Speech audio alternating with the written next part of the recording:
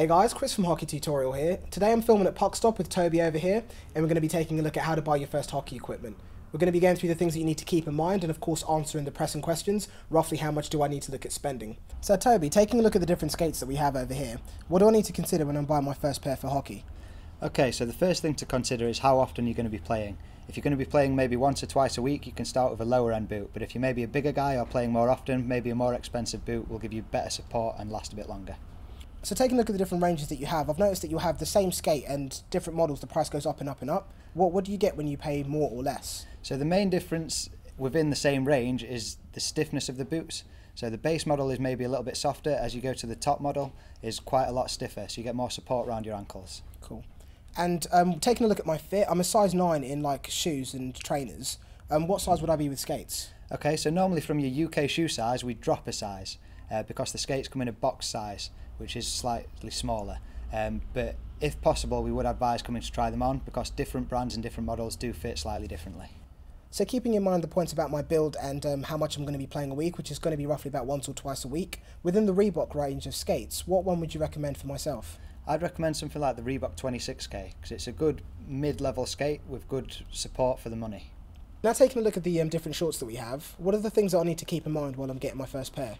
So again with the shorts there's a range. The lower level shorts don't offer quite the same protection. As you move throughout the range you get more padding, better protection and more padding in different areas as well.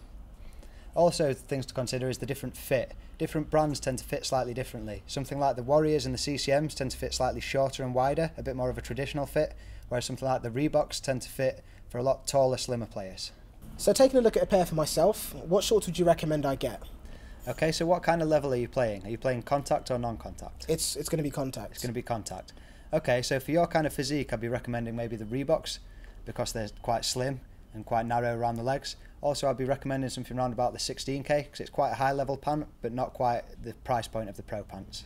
So taking a look at the leg pads, this is something that's always confused me because of the different shapes and brands that are out there. What are the things I need to keep in mind when I'm looking at picking up a pair for myself? Okay, so the main thing to consider is that when you put them on, your knee sits right in the centre of the knee cup and it's not interfering on your skates when you put your skates on. Obviously, if they're too long, when you put your skates on and they push up on your leg pads, it'll push your knee out of the right place, and then when you land on your knee, all the protection's in the wrong place. There is a rough size guide on the side of some of the leg pads, but it is a rough guide, so it is best to try some on. So if I was thinking about something like the CCM or the Reeboks, is there a difference between the way those two brands fit, for example? Yeah, so the Reeboks tend to fit shorter and wider, the opposite from the way their shorts fit. And again, with the CCMs, the opposite from their shorts, they tend to fit slimmer and taller. So if I'm thinking about getting something in the CCMs, what ones should I look at getting? So I'd be recommending something like the CCM RBZ 130s because the protection you're getting for that price point is going to be great for your level of play. So now taking a look at elbow pads, is there anything that I need to keep in mind while I'm looking at these? So the main thing to consider with the elbow pads is the length and the width. Especially, you don't want them so long that they're going to impede on your gloves, but you don't want them where there's no slash protection at all. And also you don't want them really tight so that they're cutting the blood supply off to your hands, but you don't want them that they're sliding down your arms. And with the different brands, is there like different sort of widths or sizes or, you know, actual fits between them, or? So all the brands come in different sizes. The main things to consider, CCMs tend to fit quite short, so there's not a lot of slash protection there, and the Warriors are very, very bulky. They offer a really nice comfort, but they're quite big. And if I was going to be looking at getting a pair, which ones would you say would be good for my level of play? So I'd be recommending something like the Reebok 14Ks, just because they offer a nice level of protection, they're quite slim fitting, and the price point's quite nice as well. So now moving on to gloves, what are the things I need to keep in mind with this area? Okay, so the gloves, with all the ranges, there's generally two different fits. There's the 4-roll, which tend to fit quite wide and your hand moves about inside, and then there's the more modern gloves, which taper, and they tend to move with your hand rather than your hand moving about inside. That's personal preference as to which one you prefer. Other than that, the main thing to consider is the size. So to measure, we'd measure from your elbow to the gaps between your fingers with your hand out flat, and that's a rough guide as to what size gloves you need. So keeping those points in mind, which scarves would be good for me to use? So you measured out as 13 inches, so it's personal preference as to which kind of style you go for, but you like the CCM ones, didn't you? Yeah, I really like the red ones. Taking a look at body armour now, what are the things we need to keep in mind in this area? Okay, so the main thing that we look at when sizing someone for body armour is that their shoulders are landing right in the centre of the cups, because if they're dropping too low or coming up too high, it's where you're going to get injuries from impact.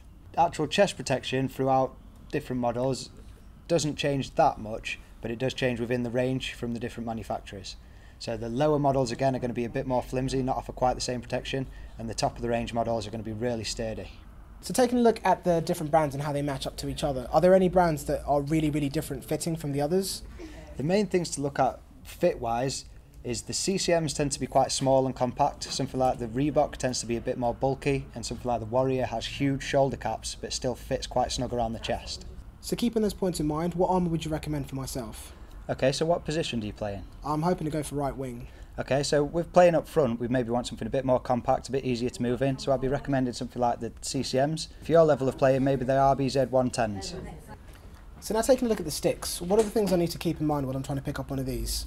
The main things to look at is the curve on the blade, so you want to go for something pretty generic to start off with. Maybe something like a 19 curve on the Reeboks and the CCMs, or an E3 Hall curve on the Eastons, just because it does everything that you want to do, and once you've worked out what position you want to play, what kind of shots you like taking, you can progress a bit more from there and select a curve that's more your type of curve. The other things to look at is the flex of the shaft. Generally speaking, the senior sticks come 85 and 100, and then if you're a really big guy, you could get maybe 110. You want a stick that you can bend slightly, but isn't going to wobble as you're trying to stick handle, but you want to be able to bend it slightly as you're shooting and passing. How do I figure out if I'm left or right-handed? Okay, so generally speaking, you're going to want to have your strong hand at the top of the stick, but it is really personal preference and what feels more comfortable to you. And working out the length?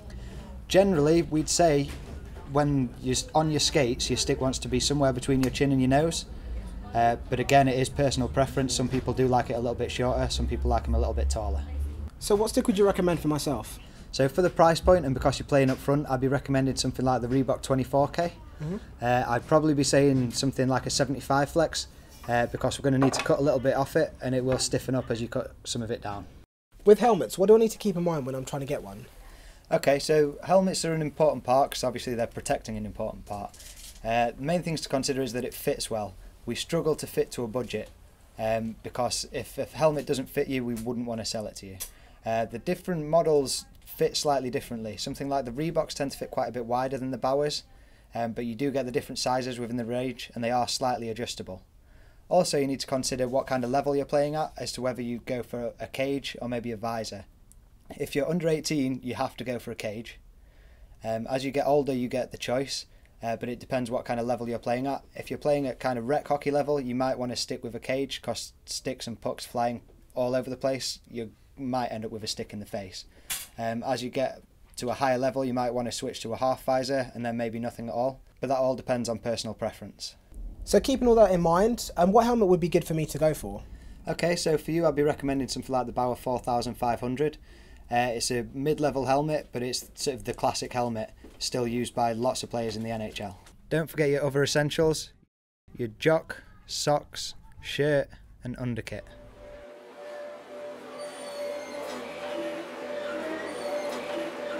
Finally got all my kit from Puckstop, so now it's time to hit the ice.